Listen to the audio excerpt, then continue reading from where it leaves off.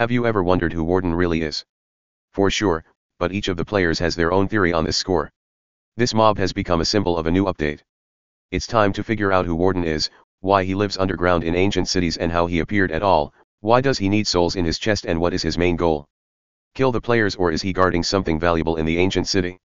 This is a very interesting and multifaceted mob, whose behavior is undisclosed to us. Abilities by the type of spraying the darkness effect, and the mysterious history of the creation of this mob remains a secret until now. Sit down comfortably with you, robot, and we begin Minecraft theory. 500 hearts of health is a direct fat hint from the developers that Warden should be the boss in the usual dimension, because the Desiccant is an exceptionally hellish boss. The Edge Dragon belongs only to the end dimension, and in the ordinary world, someone who inspires fear in the players was needed. A boss with health equal in amount to the Dragon of the Edge and the Desiccant combined did not become a boss at all.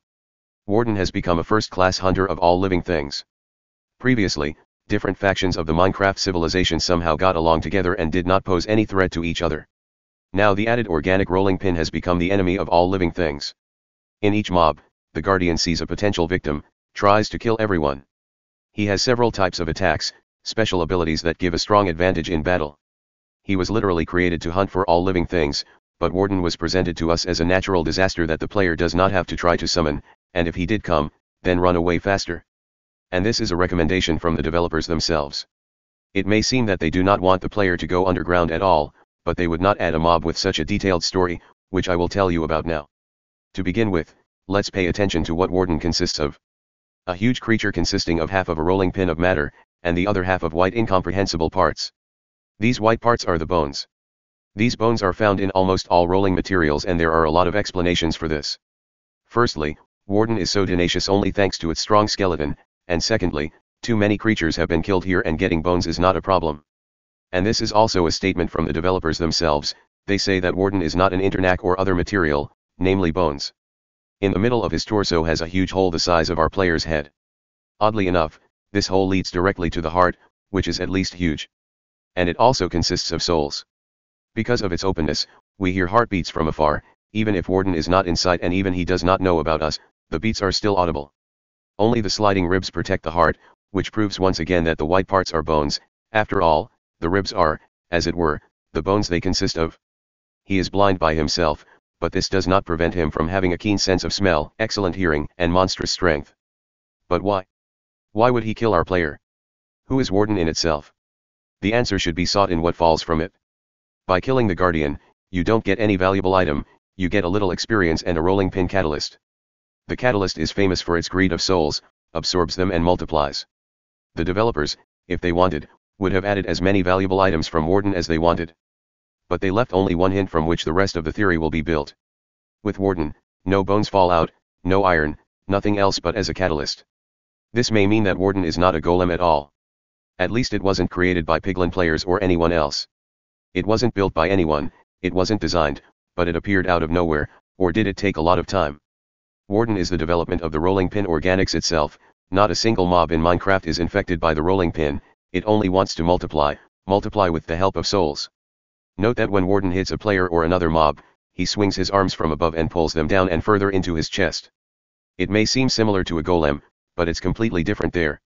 Blows from the bottom up from himself blows, driving the player out of the village for bad actions. Warden, on the other hand, wants another, as if to absorb the player or mob he is hunting. Interestingly, it also turns out that he pulls all living creatures right into his chest, to where the heart consisting of souls beats. Now switch to rolling pin catalyst. The peculiarity of this item is that it is the source of all rolling pin in the whole world. Even if the whole world is clean of this infection, just one catalyst is enough and the world will be infected again. There will be sensors, rolling pin summoners, new catalysts, and even Warden himself. The essence of this subject is to greedily absorb any experience that accumulates around. He pulls it to himself and due to this multiplies, increases the territory of his distribution, creates new items to summon the Guardian. Also, the catalyst is a kind of repository of the soul or a repository of experience. If a lot of mobs died near the catalyst and there is a lot of experience in it, then you can break the catalyst by getting the accumulated experience. Doesn't it seem strange to you that Warden, killing mobs, each of which contains experience, tries to pull them into himself with his hands, just like a passive catalyst does? Which also sucks souls into itself and which at the same time falls out of Warden. The conclusions push us to the fact that Warden is the catalyst, because both one and the other have the presence of bone. But what happened to the catalyst that he became a separate intelligent upright being? Warden's abilities don't end there. Unlike the silent block, which greedily absorbs a nearby soul, the Guardian even tries to say something.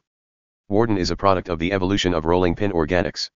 He literally took the best of all existing rolling pin materials and became what he is now. Sensitivity to sounds from the rolling pin sensor, a long-range attack with a sonic boom is taken from the rolling pin of the screamer, and if the screamer releases a quiet call of the defender of the city, then Warden uses such a strong wave that this blow repels and kills the player. I was struck by a sonic boom. This is the description given by the developers of the attack, when Warden opens his ribs and shoots waves at the player. I, like most likely everyone else, initially thought that this is how he releases souls, but then the presence of a catalyst rolling pin in him said the opposite. For rolling pin organics, the first and most important thing is reproduction, and they would never waste the accumulated souls. They need them for further expansion. Now let's explain what the darkness effect is and how it should be perceived in Minecraft. Most of the effects in the game are potions, but there are also natural effects and levitation type. This is the natural effect of shockers. The effects of darkness is also a natural effect belonging to the genus rolling pin. My assumption is that within a radius of a couple dozen guardian blocks, rolling pin spores are sprayed that negatively affect the character's mind. It's like scary sounds deep in caves. Because of a long stay in the dark and lack of oxygen, strange sounds begin to appear and be heard. The situation is the same with darkness. Any means are good for hunting if procreation and survival are at stake. What is Warden's true motivation? This question is also strongly related to another question. Why Warden kills everything that moves? The answer is simple and clear.